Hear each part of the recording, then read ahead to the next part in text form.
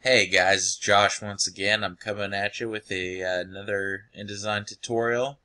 This one's one of the basics, just about your toolbar, and one of the more useful tools, which I use quite often, is the Eyedropper tool. Now, most people know this as being kind of the color picker tool, which means if you go over to a photo and you see a color that you really like and you want to use that in your design, you just click on it, click on the color you like, and you can see it pops up here in your colors.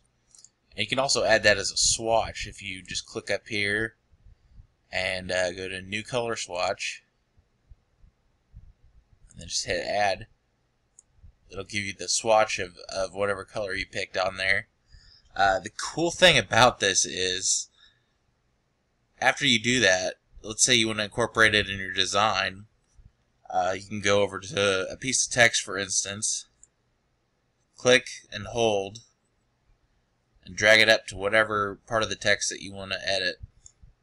When you let it go, it's going to pick up that color, which is really amazing. And you can do the same thing with just any sort of a graphic frame, like we have the rectangular frame, the ellipse frame, polygon frame, any of those.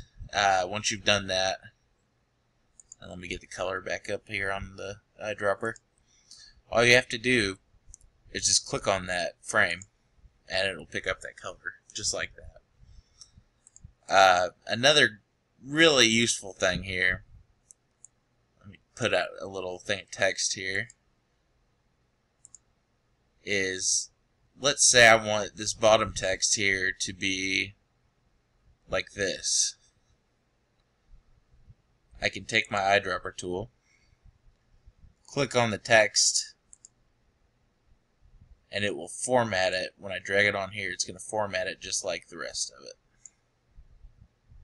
which is very useful, especially when you're doing a multiple page type of publication and you want to keep everything consistent throughout. That's one really easy way to do it.